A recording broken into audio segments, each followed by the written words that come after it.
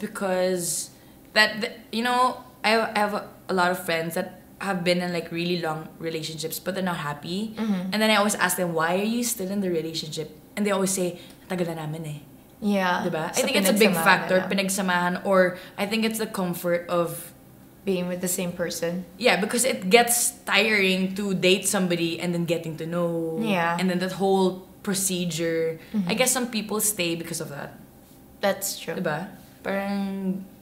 At saka parang it's hard. That's right. The process of getting to know somebody and, you know, being attached to them, it's very difficult. So a lot of people also would want to think na, oh no, let's work it out. Yeah. And it's a good thing, I think, yeah, to some extent, na, unless it's self-deprecating na parang you're hurting yourself or you're hurting the other person and you're still in the relationship. Like, for example, if the person is cheating on you, I don't think that should ever be continued. Definitely. Or if somebody's hurting you physically or emotionally, that should never be continued. Yeah. But if it's something na parang you're just bored or you don't, parang you feel like you're not growing or whatever, parang you don't get kilig anymore. Love in itself is binding and it's a commitment. So if that's the case, then it's good. Parang minsan you have to stick it out. I think that's why my parents are still together also. That is true. Parang they stick it out lang talaga.